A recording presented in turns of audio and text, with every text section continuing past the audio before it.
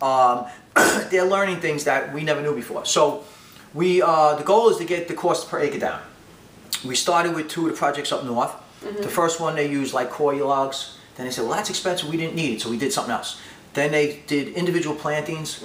Then they went to, let's take the hassocks and hummocks, split them up, and plant those, and we save money. So what they're doing here, and they're disseminating the information, is being looked at by everybody. So to me, this idea of a learning institution, Floyd Bennett Field, a learning center down here where you can walk out, where young people who find that interesting, they could go into that field and they have an occupation, and then go out here and see the restoration projects. To me, I think that would be fantastic. I really think that there's a